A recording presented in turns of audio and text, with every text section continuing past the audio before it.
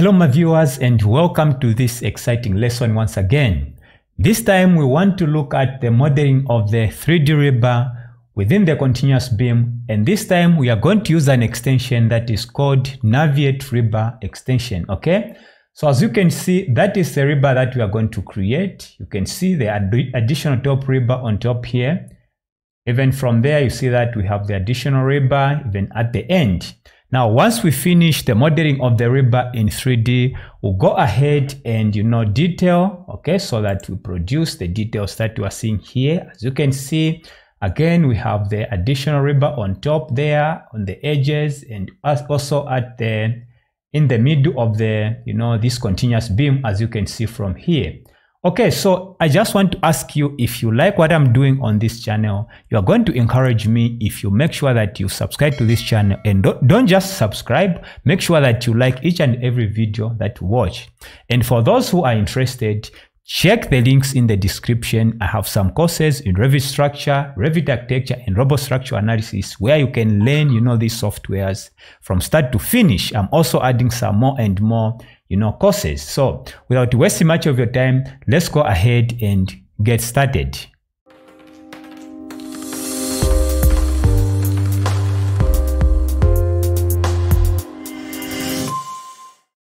So we'll start with the creation of the 3D rebar. I'll leave this one the way it is. I'll go to this beam so you see how we can use the extension. So the extension is called naviate rebar extension. So the first step is for you to simply click on the beam, then you go to the extension from there, and then just click on the beams. Okay, now the extension will load, and you see that it will be very fast for you to create, your rebar. So once this opens, just make sure that under the geometry, you see that is a geometry that we have there. Then go to the next one called the stirrups. Okay. Then before you even start, changing the settings here, make sure that you go to File, then Regional Settings, and make sure that you choose the region that you are using. For me, I usually use UK or South African. So you can see from the databases, we have, everything here. In whatever region you are in the world, you are able to pick what you want. So I'll go ahead with the UK. You see that under the reinforcement, I'm using that one, BS86. BS 8666 2000. Okay, the materials, those are the materials, the bolts and the profiles. I'll just click on OK. So depending on the settings there, this is what we are going to be seeing here. So for the I'm using the UK, but the database I'm using the South African. That's how I'm able to see what I'm seeing here. Okay, so I'll start with the stirrups. I've selected the stirrups, the bars. I just want to use R8. Okay. Then the hooks, I can simply click there and choose the hooks. The 135 degrees is okay for me. Also the number 2 hook, I'll select on it. Then under the stirrup type, you can pick the type that you want. For me, that's the type that I want. And you can see the cover from here.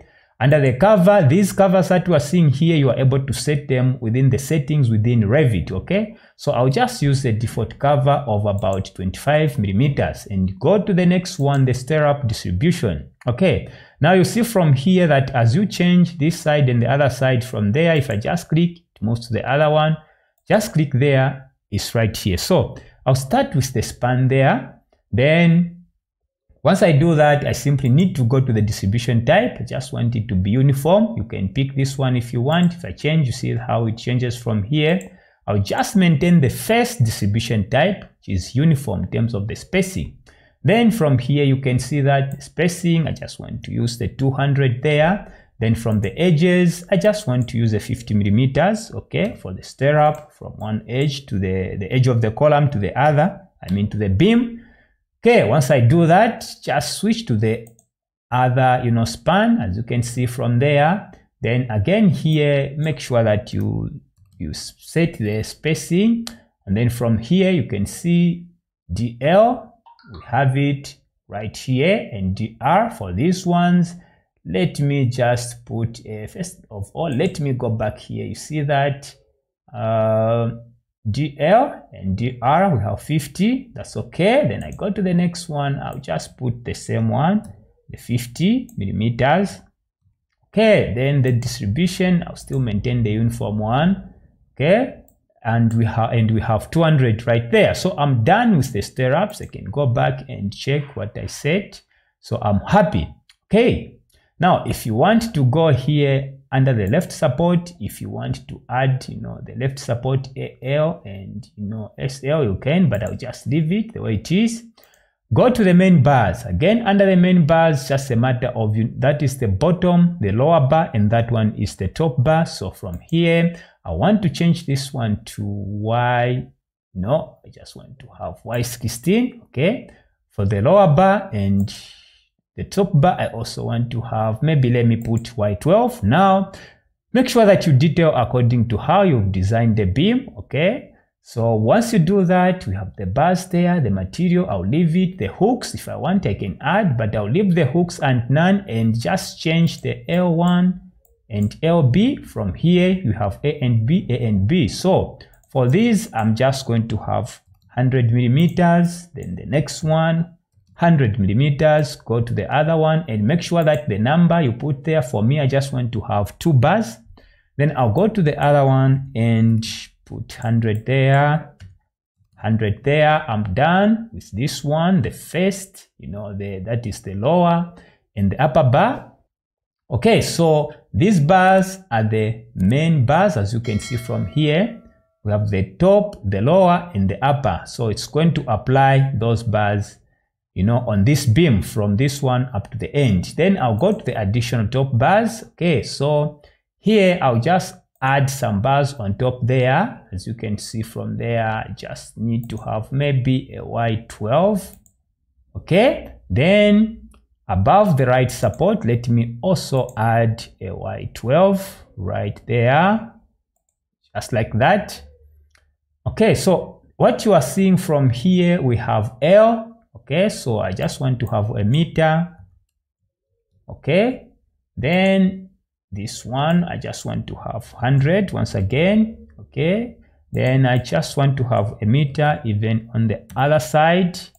Then this one, actually for this one, we have 2 sides on the left and the right. So I just have to put another 1000 from the first of the column going this direction, the other direction. For this one, it's just one direction, and that one for anchorage. Okay.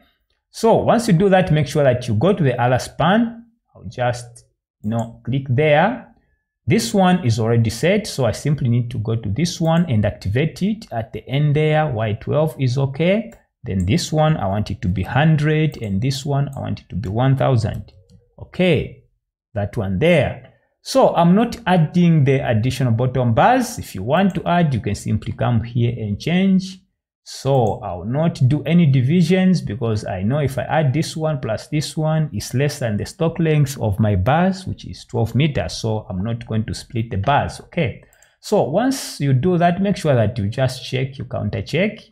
The other thing I want to mention is that if you want to add, that kind of, reinforcement, you can do that, but in this case, it doesn't apply. So I'll leave it. So let me just check it once again and make sure that everything is okay. As you can see, I'm done with the settings here. And once you do that, make sure that you click on OK and simply wait, the rebar will be created within there.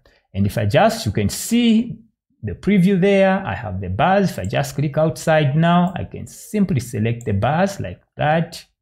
Then filter, then check none, structural rebar, apply, okay. Then I'll simply go back to visibility, view visibility states, and activate the view unobscured and view as solid. Okay, then click on okay, click outside, and you see that we have the bars right there. So if I just try to orbit from here, that is the center. Let me just place the center somewhere there and try to orbit. You can see that we have the additional, top bar there. Go on the other one, we have the additional bar right there. And you see that I just use the extension. If I check the bars, you can see that this is Y16 as I specified. The other one, if I just select on it, okay, select on this one, this is R8.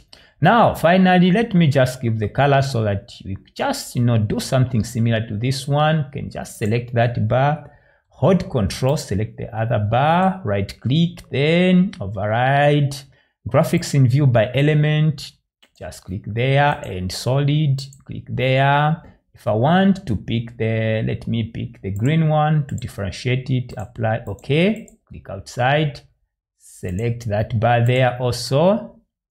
I'll simply select this one and hold Control, select that one, right click, override graphics in view by element. Let me change it to solid, and the color, let me just pick maybe that color there. Okay, apply. Okay, so you can go ahead. I'll leave the other one with that color. If you want, you can go ahead and change. So this is the way you create your 3D rebar on a beam, okay, using naviate rebar extension. So once again, if you like what I'm doing, please make sure that you like the video. It helps me a lot. It also motivates me to do more.